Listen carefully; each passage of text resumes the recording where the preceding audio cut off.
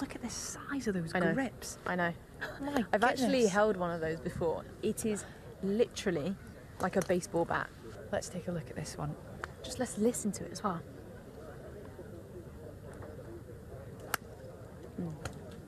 Smack. He's lost a lot of body mass. He's also had some time out as well. Welcome back, Bryson, to the rain and the cold. It looks like a steel shaft, doesn't it? Look at that. So it does. That's not something you see every day.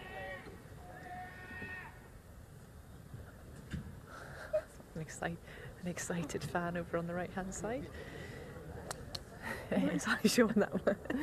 It is exciting to be here, to be honest. But It's look at the this as open. well. I think he's just got a mouthful of divot, was it? I'm Bit not sandy, sure. bit gritty. Let's see if we can find out what happened there. You okay, Bryson? What happened there? Some guy. Oh, Yakking or not. before we'll let you have a little break before you hit this one. We Okay. just want to say hello and welcome How are back you? to the Open. It's really Yeah. great to see you here again. Thanks. Glad to be here. Y'all doing good? Yeah, we're great, and you know, this is such an exciting week. Some people say it's the best week of the year, the Open here in Hoylake as well. Great to be back. And what have you made of it all so far? Well, it's a strategic golf course. It's a golf course where, depending on the wind, you got to take those bunkers on or lay back and give yourself a long iron in. So it's going to be a good test of golf. It's not going to run out. It's going to be wet, spinning everywhere. Well, sometimes. Around the green, it's going to be a lot of skipping and rolling, but other than that, it's going to be a good test. And on a scale of 1 to 10, Bryson, how much do you love links golf? I would say like a 9. It's a lot of fun. There are times where it's like, man, I just got really screwed, and that's that one. But other than that, it's a lot of fun. I played Royal Lytham St. Anne's around here, pretty close. We actually played here for a practice round, so I got to see the course a long time ago. Internal OB, some conversations. That's quirky. Yeah, conversations about that, but we all got to play it. We all got to step up and hit a good shot. Yeah, good. What sort of shots do you think it demands the most out of your own game? Oh, just consistency and precision. Consistency and precision are like the most important things. More here than ever.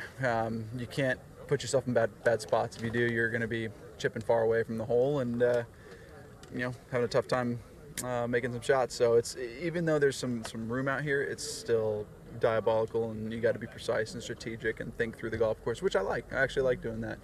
Played well at Valderrama a couple weeks ago, and that's definitely a golf course you got to think through. So hopefully that pays off here. If there's someone that can think through things, we know it's you, Bryson. Or overthink it. Listen, can you tell us about the setup of your driver? Because I mean, we want to start with the grips. They're enormous. They're gigantic. I mean, yeah, I've been using DeChambeau Max since 2011, and then this head is actually not too much different than a stock head, just because I've been trying to slow down a little bit. The face technology is not there yet for any driver. It's not built correctly for the face curvature and whatnot to support 190 ball speed, and so Wow. I kind of had to like hone back a little bit. I went through that whole experiment, and obviously you can see how far offline I did certain shots, and as I've honed back, it's gotten a little bit better. But yeah, some work needs to be done. Can someone just make a freaking driver with curvature correctly, please, for 190 and up? You can make it. Yeah, well. I could. It's a long to be honest, drivers are super intricate to make, and people don't realize how much stuff goes inside the head as well. But the next step for people to really gain a huge advantage is that curvature. And I know they're talking about the ball and everything like that, but was it Adam Scott that talked about the driver getting smaller or whatever, more difficult? Yeah, I mean, Back to the persimmons. yeah, that would make it more difficult, rather than a golf ball change. But certainly, if someone could build that before they rule change it, it'd be really nice. Okay, you heard it here first. Yeah, brilliant. Well, Bryson, listen, we hope you have a cracking week, and it's great to see you again. Thank you for your time. Cheers, Bryson. That's super insightful. Yeah, lovely. Lovely. Also, just watch how high he hovers that driver, good inch and a bit off the floor.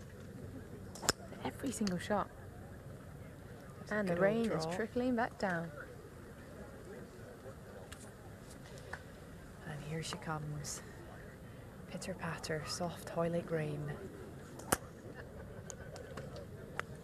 Quite interesting just to seeing him.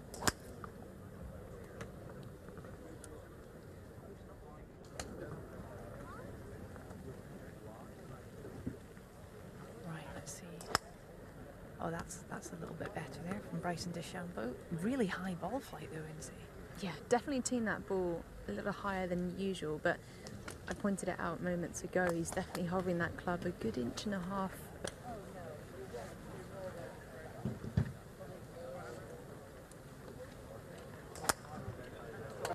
Having a wee blether with him a few moments ago, and now we're watching him really cranking things up, as Incy pointed out, hovering it way off the ground, which